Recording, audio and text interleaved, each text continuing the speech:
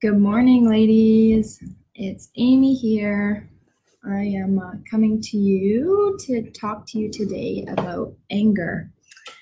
Yes, anger. And what is it telling you and how can you deal with it? So I know this is a big issue with many moms who are struggling with postpartum depression and anxiety. I'm just going to hop on here and share this video with my lovely group of ladies. And then we will get started with chatting about this video. I need to reload this so I can see it here.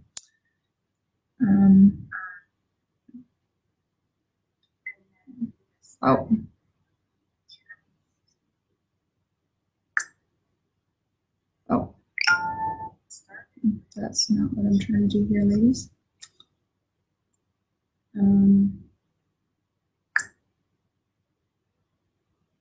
There we go. We want to go. So, anger. Let me know if you're watching the replay. Have you experienced anger? I know most of us have, as just human beings, not just women struggling with postpartum depression and anxiety. And I know that it can be very frustrating. I've been there. I get it. I know. After having my first daughter, it really became aware. I really became aware of my anger and how it may be affecting other people. So this is a big issue, and it affects us all as human beings. So if you're popping on live, feel free to say hi. Let me know how you're doing. So we're talking about anger and what it's telling you and how you can deal with it. Anger is telling you that something's not right. So it's basically a signal that something's not quite going right in your life. It's trying to tell you that something's going on. And changes need to be made in your life. So I know right in the heat of the moment, it's not going to really help to know that, but to plan ahead of time and plan for these situations, it's good to know that it's just a signal that's saying something's not right, changes need to be made. And we need to figure out what's going on. We need to think about it. Why are we being angry? What's the deeper root of the cause? And thinking about it. And I'll give you some tools to work on figuring that out towards the end. So many women are afraid of being angry. As we grow up, we think, we're told we're not supposed to be angry. So we suppress that. And what ends up happening is it kind of bottles up, and then later on it explodes, right? So it is okay to be angry, right? We need to remind ourselves it's okay to have these emotions. It's a natural emotion. And what happens is we always hear of this hormone oxytocin, right? Now, oxytocin is like the love hormone. It's what we are supposed to feel after we have baby. Whether we feel that or not, that's completely normal, completely okay. We're all different. But the thing is what can happen with oxytocin is if we aren't supported, if we aren't loved, if we aren't connected if we don't have that support system that we traditionally had in the past as mothers in this kind of baby-centric society, what happens is that hormone can help us protect ourselves, protect our baby. So we go into more of frustration, anger, rage mode, right? When things aren't quite the way they could be to support us.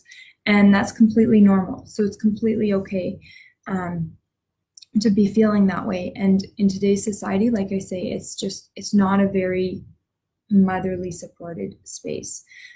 So it's very important for us as mothers to plan ahead and create that support system, create those plans that are going to support us, because we want that oxytocin hormone to work in our favor, the way it's designed to work. So we want to have that support and that love around us, that help that joy around us as we have our new baby.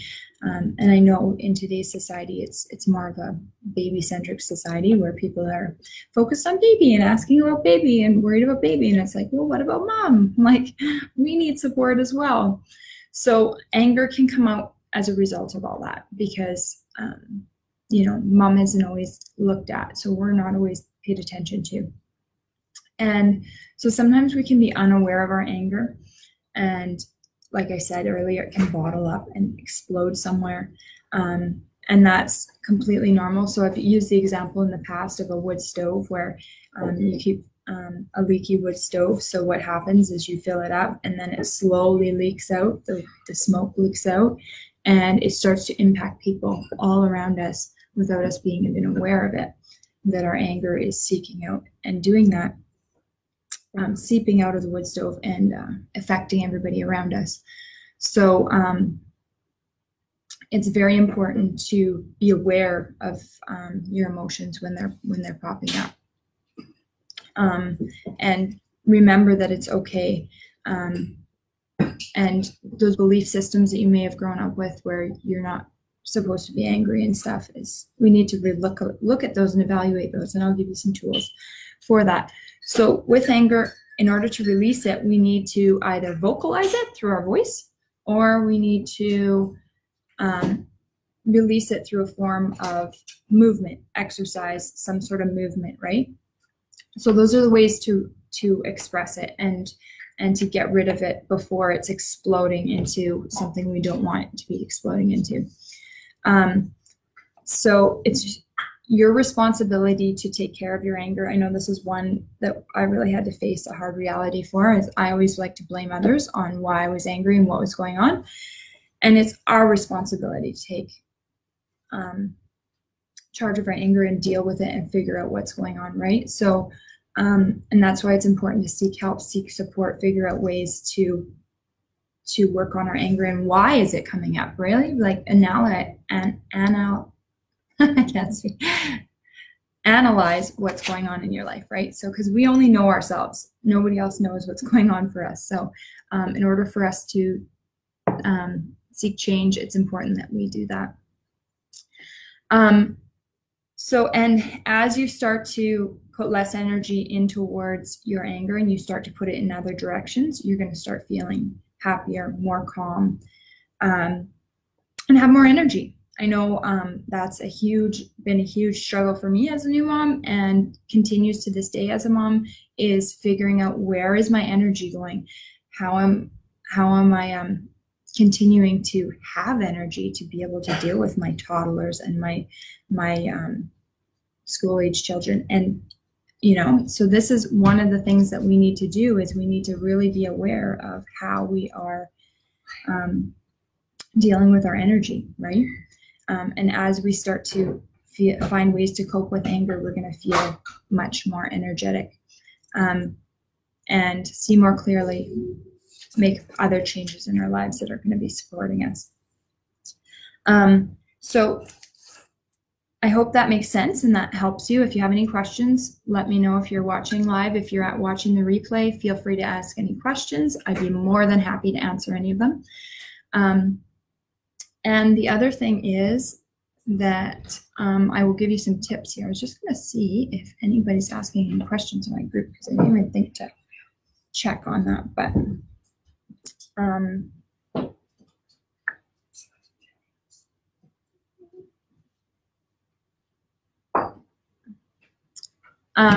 so anyways, so some tools that you can use. So anger, the other thing is anger and sadness come kind of hand in hand. So sometimes you may feel really angry, and the next thing you know, you're feeling really, really sad and emotional and crying and upset. And that's okay. It's important to let those tears flow and let that release, because that's another release where we're letting things out. So cry and let yourself cry. It's okay to cry. I know that was another belief system that I grew up with, is you don't cry. You know, you're weak if you cry. Well, it's okay to cry. We need to let those emotions out sometimes. We're dealing with a lot of big stuff in this world. So let those emotions, let them out. Very important to release those emotions. The other thing is walk away. So if you have baby with you, put them in a safe place where they're going to be okay and safe while you're calming down. Walk away, get out of the situation and take a few minutes to calm down. Go in the bathroom, go in another room, wherever you can go. Walk outside. If you're in a very small space, walk out the door for a minute, take some deep breaths and get yourself back grounded so that you can deal with the situation more stable, more calm state. Because when we're angry, what's happening is our brain is not actually registering. So a lot of the time we don't even have a memory of what's even going on. So we need to get that trigger, get ourselves out of the situation as quickly as possible. So the other thing is exercise. So analytes, are you exercising? Do you have outlets where you're actually using that physical energy to get it out during your day-to-day life? If you're not, maybe we need to look at that. Is that something you can implement in your life? Hi, Tash. Glad you can join me. So exercise, make sure look at that in your life. Are you implementing that in? How does that look for you? Funny movies. Have you been watching anything funny yet lately? Have you been watching any comedies? Are those things that you liked beforehand? Can you take a moment to watch a funny movie? Maybe while you're sitting there nursing baby, while you're sitting there, can you do something funny? Think of ways to bring that back into your life. Now, this is very helpful, is writing down those thoughts and feelings. So journaling exercises are always very, very powerful. So writing out your feelings and getting them on paper and whatever you want to do with them. If you want to, get rid of them, crumple them up, rip up the paper. Ripping up is a good sensation to get that physical sensation out. So, write out your journal. Journaling is just a great exercise. Just in general, you're using your hands physically and you're getting those thoughts out onto paper. I love journaling and I'm trying to incorporate more and more of that into my day-to-day life. I know it can be challenging, especially when you have little ones around and finding time to make that work. But whether you can do that after they've gone to bed if you have time. I know sometimes we fall asleep with them, but maybe during nap time, if you wake up a little bit before them. I know I've made an effort. I don't know if you guys noticed. I've made an effort for you guys to hop on these videos early before my girls wake up so that I know I have a time that's free, that I can be here to help you guys. So that took a little bit of thinking and a little bit of planning to make that happen, and me getting out of bed early and planning to go to bed earlier. So sometimes we have to think about those things as mothers. So the other thing is running around the block a couple times or up and down your stairs. I know I love the stairs in my house. We don't all have stairs in our homes, but I do love them. When I was training for my run, they were very helpful, but also just getting that physical exercise out, getting up and down the stairs. Sometimes I'll purposely leave things in the basement, so I have to go up and down the stairs. It's a good way to get in that extra exercise, and you're still doing the things you have to do as a mother. So the other thing, phone a friend, talk to somebody. So do you have somebody trusted that you can talk to and go over all these things? Can you let somebody know you need to chat, get it off your chest? It's very important. Again, we need to vocalize this. We need to get it out by vocalizing or physically be getting it out. And the other thing is positive affirmations. So you're a good mom. I'm a good mom. So tell yourself, I'm a good mom. I can handle this in a positive, appropriate way, okay? So remember those positive affirmations. They're very, very important. You're all beautiful ladies. You're all beautiful women, wonderful moms. You're doing the best that you can, and that is what is important. Remind yourself of that you are going to deal with this in a positive, appropriate way, okay? So those are my tips. There's a few tips there. There's a lot of stuff. So some things may work for you, other things may not, and that's okay. We're all different. Now, if you're watching the replay again, let me know if you have any questions. Let me know if you have any comments. Feel free to reach out, and I am here. I'm a support system for you. So reach out anytime, and I'd be willing to hop on a call with you and see if working together is going to support you through this. We can get you a plan together to help make this a lot easier for you if this is an area where you're struggling, because I know I struggled a lot with this, and having someone to support me through it, keep me accountable, and keep me through the steps. I know I've talked about it before. I did a Yell-Free Challenge while my daughter was young, and I still have a couple of the signs hanging around my house. Actually, my daughter grabbed it the other day and said, "Can I stick this to my door? What is this?" I said, "Yeah, go ahead." It just reminds us to not yell and to stay calm and use our tools, right? To deep breathe and think about being kind to other people. And it was a good learning opportunity for her to see that. So I'm here. I've been there. I'm here to help you, ladies. Thank you for this. Thank you, Caitlin, for joining me. And I'm very glad you could join me. And again, if you guys have any questions and if you want to hop on a call, feel free, send me a message anytime. I'm here for you, ladies, and this is what I'm passionate about. So if you're feeling stuck, if you're feeling like you're in a rut, I'm here. And believe me, I get it, and I've been there. So I love you guys, and I will talk to you later, and we will see you on Thursday on my next video. Bye-bye.